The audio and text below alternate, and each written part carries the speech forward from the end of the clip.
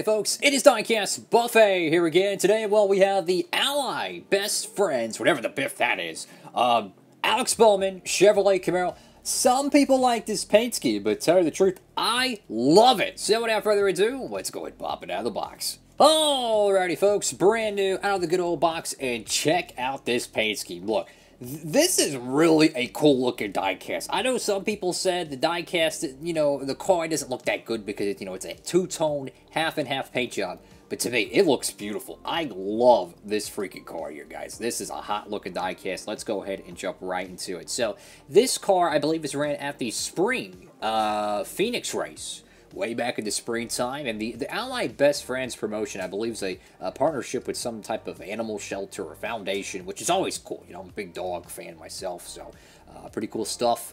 I got the Bowman decal right there. I got the Chevrolet bow tie there.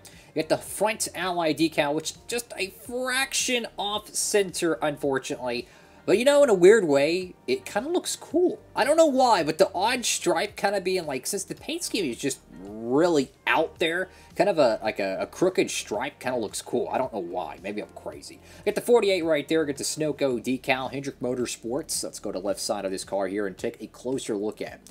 So the first thing when I seen this car getting produced, I said, how are they going to do the gradient? That was probably my biggest concern. Are they going to really do this gradient justice? And let me tell you, fellas, I am here to confirm they knocked it out of the park on this. So check this out. So the car is shot with a very bright, kind of a Tide orange. Not fluorescent, but just a solid Home Depot Tide orange. But generally when they have these gradient paint schemes, because the purple is all decal, these are pixels. And you can even see the pixels right there. So look at my left thumb right here. You see those little bumps, those little dots? Those are like pixels, right? So it's super difficult to make that look realistic as a gradient, as a transition. It's hard to describe to those who, you know, who don't really regularly collect these things and understand the printing and stuff like that for the small scale. But basically what it is, it makes it extremely tough to replicate that. I have to give them a 10 out of 10 job on this, guys. They knocked the gradient out of the park with this one. So get the Goodyear decal right there. Get the 48 Cup Series race car. Alex Bowman. I like that. The white and the orange right there looks really good. Exalta, Akron's, what is it? Freightliner, Mac Tools, Simeon's, and Cincinnati Industries. Valvoline, Best Friends. You get the, what is that, a doggo right there? I have no clue. Or is it two people on like a seesaw? I have no clue. It's an interesting image. Microsoft, HendrickCars.com, the 48 right there. And the whole paint scheme goes down to the side skirts. So, I mean, this is a really, really cool looking car.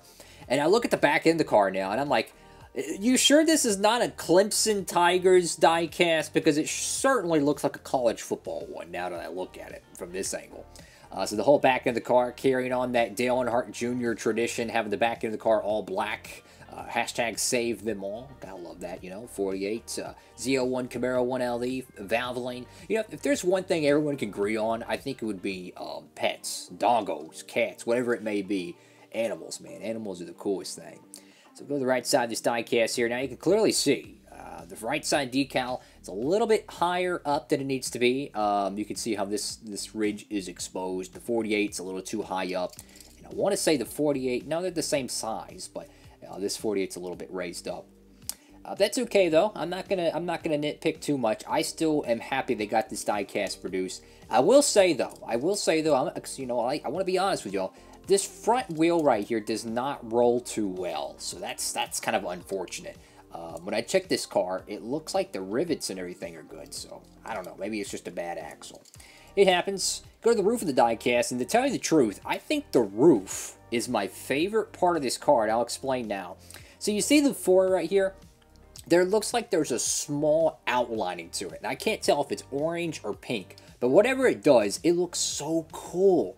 This outlining around the white 4 with the dark purple kind of transitioning to a sunrise orange. I don't know why, guys, but that looks so clean, bro. This is a very clean car. I got Ally do it right there on the roof flaps. Bowman once again Ally with the pet paws right there. Look, fellas, this is another great example of a diecast looking so much better than the real race car. You know, I feel like when most people seen the car on the racetrack, there's a little bit, you know, a little bit of I don't know, something missing. But I feel like with the diecast, it just works, baby. I love this car. This is a really, really nice looking paint scheme. Here's the box design. You know me, I would have loved to seen a full wrapped box. You know, just do it half purple and half orange. And to tell you the truth, I could go take 2 cans of Krylon and I could make this box like that. But that's besides the point. Look, this is a really cool diecast. If you're a Bowman cat, this is certainly a paint scheme you're going to want to have in your collection. I don't think it's ever going to be super rare or nothing any day, but I just think this is an awesome looking car, man. The Ally Best Friends Chevrolet Camaro. You know, when I think of purple, pink, and white, there's a lot of things they could have done to this car to make it not work, but somehow they incorporated bright Home Depot home improvement orange with purple and pink, and somehow they made it work. So I got to give the Hendrick paint department a great job on that one. The gradient, I'm telling you, they could not have made that gradient any better, guys. I've seen a lot of gradients on these diecasts, and some of them are butchered, man. Let's not forget about the Hendrick, or the 2019, I think it was. Yeah, 2019 William Byron Darlington car. That thing was roached.